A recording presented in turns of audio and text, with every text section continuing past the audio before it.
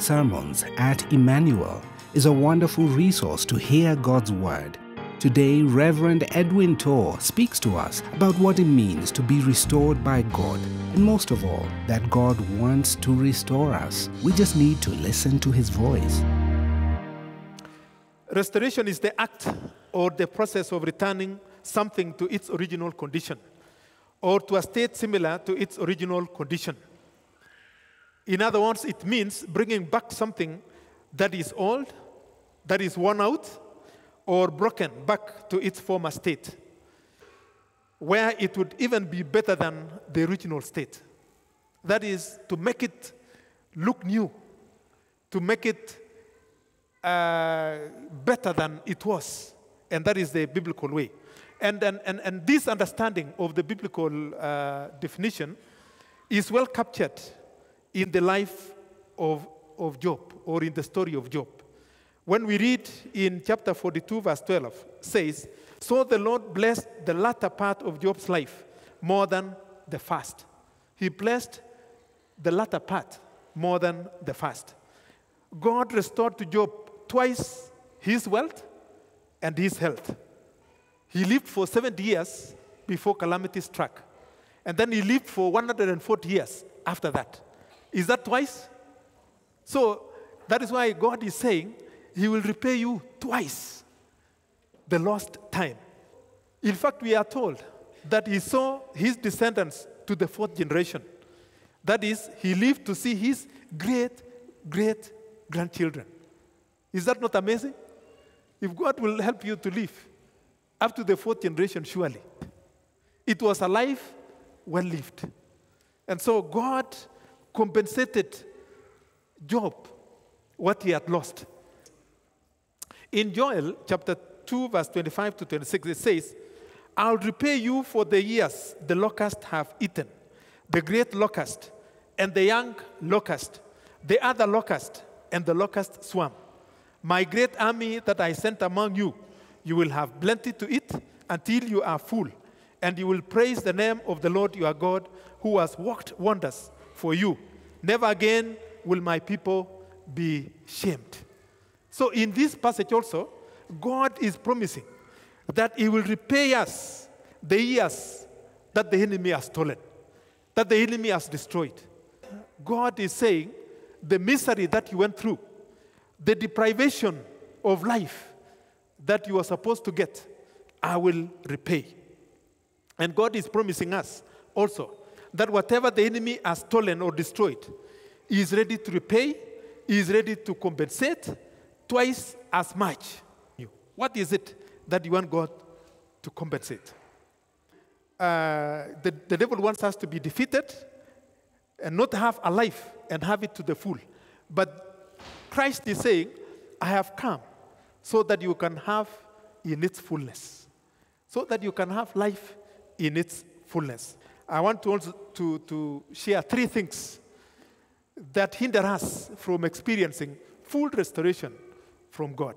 The first one is neglecting and taking for granted the things of God. We have neglected and drifted away from observing the biblical or the basic things that used to be loud and vibrant in our lives. There are things that used to be loud in your life.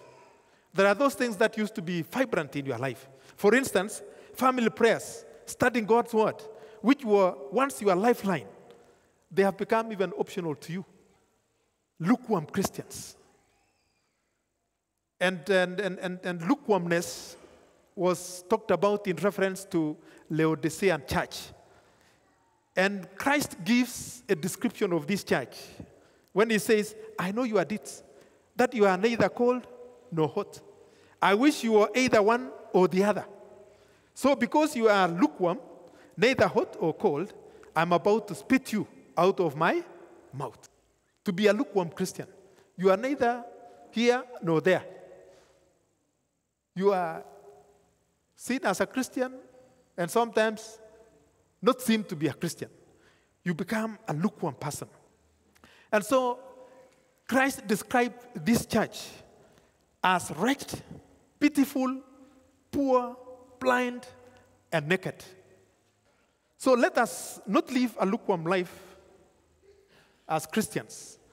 But instead, let us make a deliberate effort to pay attention to those eternal things that are more important to us. This is what the writer of Hebrews encourages us to pay attention to the things of God. When he writes in Hebrews 2, 1-3, we must pay more careful attention, therefore, to what we have heard, so that we do not drift away.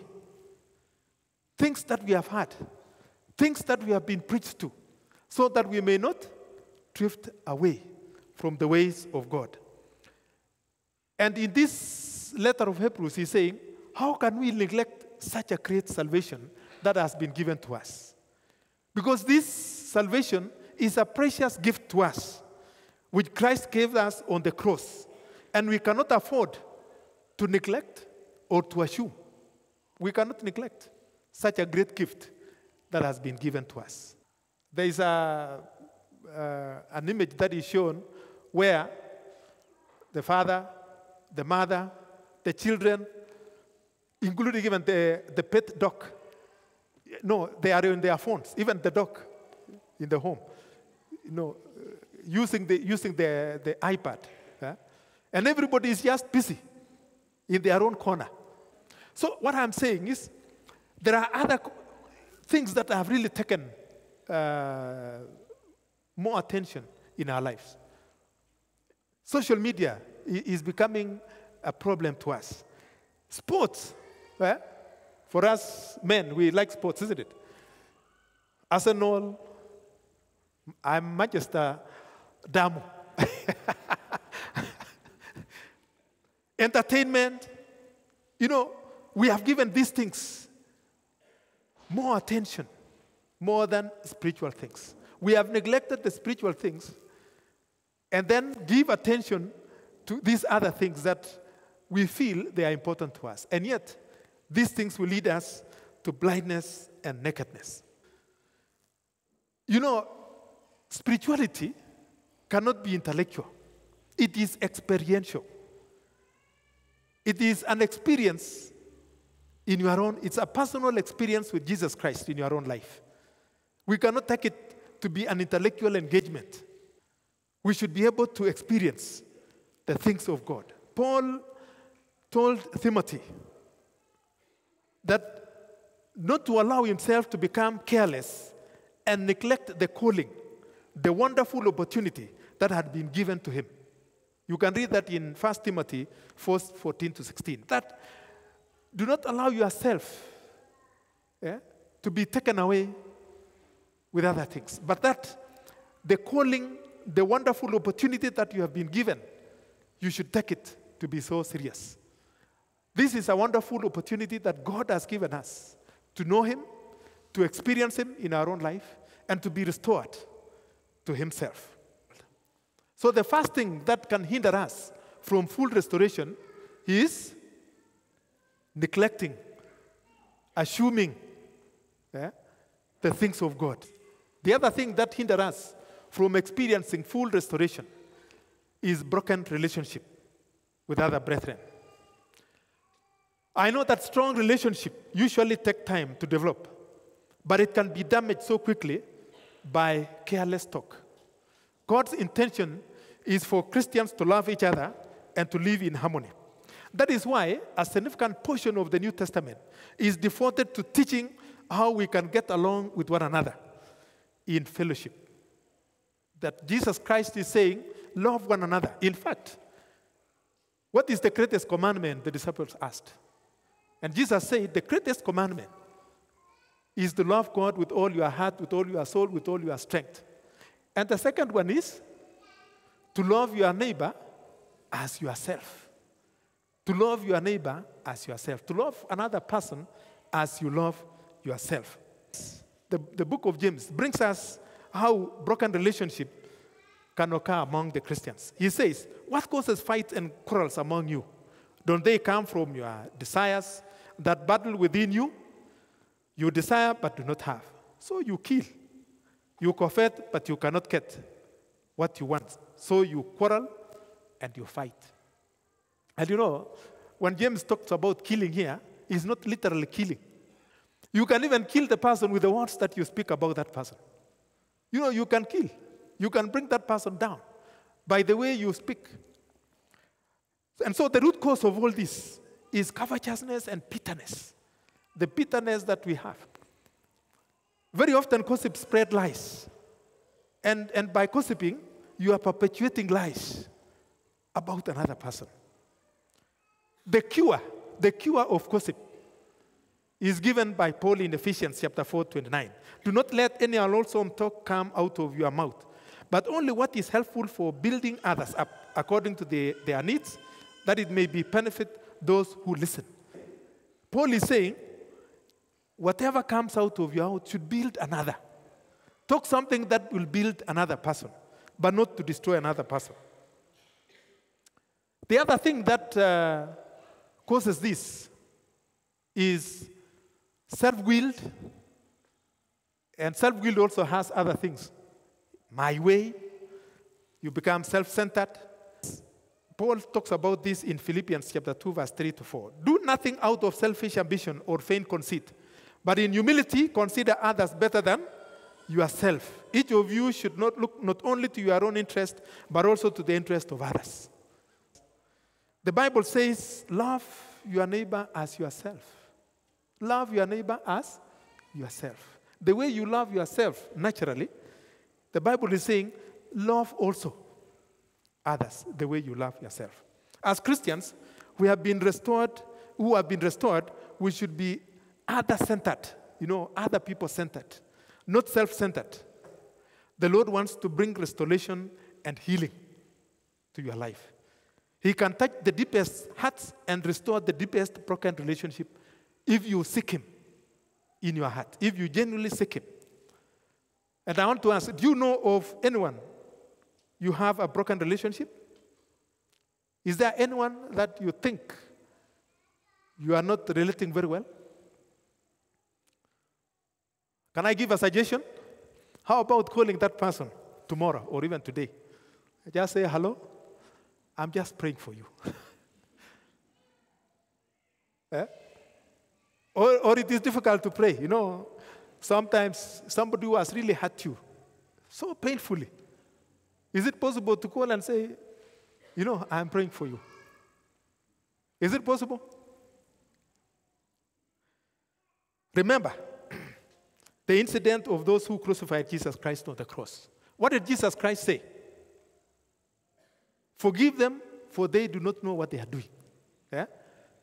And yet, these are people who killed him, who hurt him the most. And I want to say, if Jesus Christ forgave them on the cross, while he was on the cross, and you are just leading a very normal life, why can't you just do it? And yet you are very normal. And I want to say the remedy for broken relationship is forgiveness. Forgiveness. And so when Peter asked Jesus Christ, how many times should I forgive my brother? What was the answer? Is it 70? It is 70 times 7. Limitless. You can say, I have forgiven you. The first time, the second time, I forgive you. The third time, I forgive you. This one, I don't think I can do more. Is it possible to forgive a person more than 10 times? More than 20 times? Why can't we exercise that and forgive them for what they have done to us? Hebrews 12:14 says, make every effort to live in peace with all men and to be holy. Without holiness, no one will see the Lord. Make peace with everybody. Make peace with all men. Once we are restored, we are not supposed to keep the past memories, not to talk or even think about them. We should not even talk or think about them. Before we were saved, every one of us had a past life, isn't it? We all had a past life. We committed many sins by doing things that were not pleasing to God. But let us praise the Lord, because when we genuinely repent and be restored to Christ, our past is washed away and all our sins are forgiven and forgotten by God. When God forgives, He forgives and He forgets. But many of us, we still harbor the past things in our lives. But in Isaiah 43:18-19 says, forget the former things and not to dwell on the past. Why? Because he is doing a new thing in your life. God is doing a new thing in your life. Don't dwell in the past. The past has gone. Things that have gone have gone. It has been established, and we know that our wives and our ladies, they are very good in keeping records of our wrongs. True or false? Men, true or false? They keep a record of what their spouses have done, what their husbands have done. You know, you are talking about things that your husband did 10 years ago. And you know, so to some men, you give to Elisha, to Lisa how. But our ladies here, they can remind you of so many things. And they can count for you. I even know that some of you have a record. Now, I want to plead with you, by the mercies of God,